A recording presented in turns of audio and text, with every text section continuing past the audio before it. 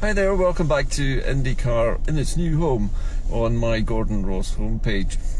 Now, I promised to keep going with the programmes no matter what happened with Facebook. So here we are again in one of my strange evening broadcasts. Sorry, it's a bit of an odd one. I'm sitting in a local car park of a supermarket at the moment. However, there are a couple of things which I wanted to talk about tonight. The first thing I wanted to talk about was the Labour Party. And Rachel Reeves, in an interview with Laura Kuenssberg, was talking about what Labour will and will not do if and when it becomes the new government of the United Kingdom. And I think it's pretty much a certainty that the Labour Party will inherit the ashes, as it were, of the United Kingdom and its failed economy. But according to Reeves, Labour has no intentions of reversing any of the current policies of the Tory party at all. And when I was listening to this interview and reading transcripts of it afterwards, it dawned on me that the Labour Party is missing a colossal opportunity here to do some real good for the United Kingdom. To explain, well, let's take a step backwards in time to Britain post-war. Just after the Second World War, Britain was massively in debt. And it was in debt to the rest of the world, basically, but it specifically had an enormous war debt owed to the United States, amongst others. The problem was that the war had basically cleaned out the coffers of the UK, left it with no money, massive amounts of debt, and an entire economy which was on a war footing had suddenly got to rebuild itself. Now, Clement Atlees, who became the Labour Prime Minister post-war, had the foresight to hire a very good advisor, an economic advisor, John, what was his name? Keynes, if I remember the name correctly. However, Atlees was wise enough to realise that you do not get out of a deep, dark recession by cutting spending in the way the Tories have been doing for the last 15 years. And in fact, the Tories have led to the current recession, and Britain's unemployment rate is rising and businesses are failing, and the economic outlook is getting worse.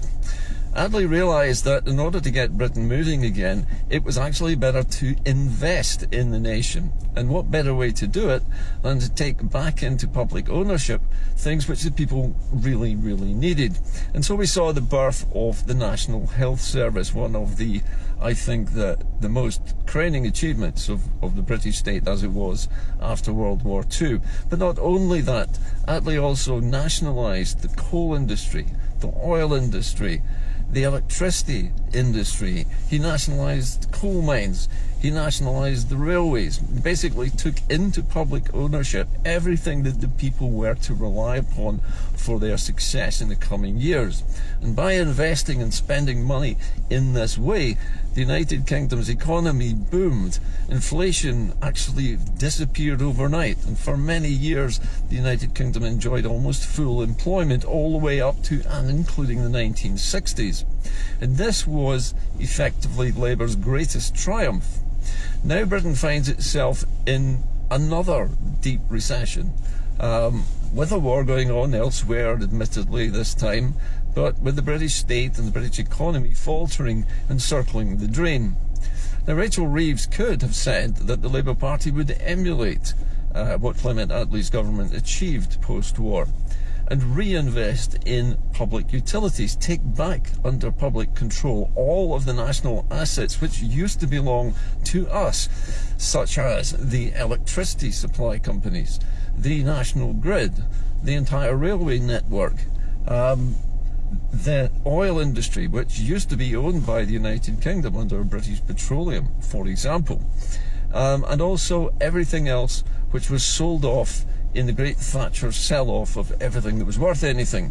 So in doing so, in bringing back into public ownership everything that we lost, our energy bills could be reduced dramatically.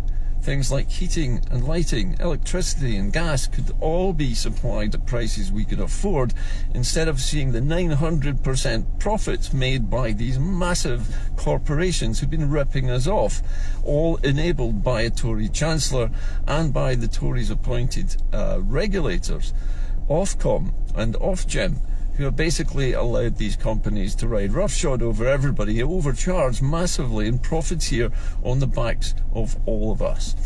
But the Labour Party is not going to do that. Rachel Reeves is making no promises, there's no money in the coffers, and according to her, all that's left over from the Tory administration is the crumbs of their breakfast. And that doesn't surprise me, because crumbs is precisely what the Labour Party will give to Scotland once it's elected into Westminster. It's not going to do Scotland any favours. However, if Scotland wanted to emulate what Clement Atlees did in World War II in Scotland, we could do so. And we could do so quite simply by Scotland becoming independent and writing a new constitution which enshrines the sovereignty of the people in law. It already exists in Scots law. We are already a sovereign population, but most of us don't understand what popular sovereignty means. And so we turn to Switzerland, which has a form of popular sovereignty which has been going on for decades, and we all know how wealthy and successful Switzerland is, so they must be doing something right. Yep. So why couldn't Scotland do that? Well, that's exactly what it could do if the constitution were written in such a way as to guarantee that the sovereign people of Scotland may make any decision which affects the entire nation. So if a government elected in Scotland wanted to take a decision which would affect everybody nationally, it would have to go to a public referendum so that the people could decide whether or not they supported it. And in this way, we would be the ones who would decide what our future is.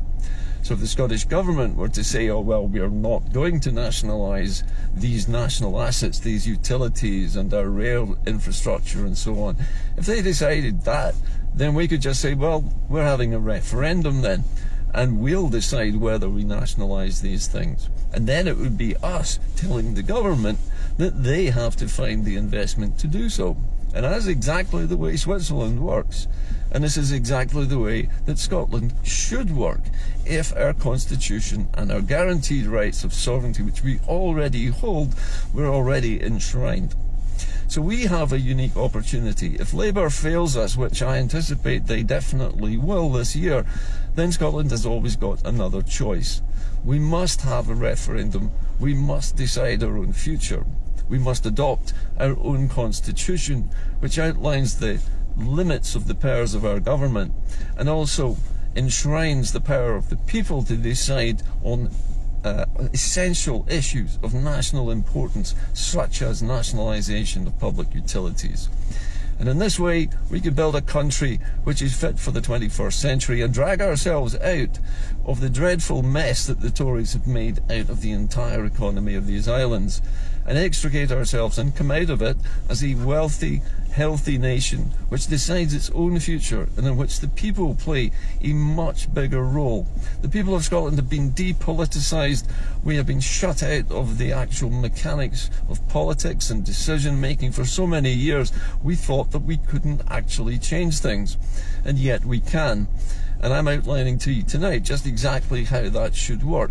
And this is precisely what Salvo, what Sarah Sawyers, what the Scottish Sovereignty Research Group and other groups have been fighting so hard for the last few years. And my job on this programme of mine on IndyCar is to remind you that you have popular sovereignty. You do have the right to have a referendum. You do have the right to self-determination. And no, you don't need to ask Westminster's permission to do any of it.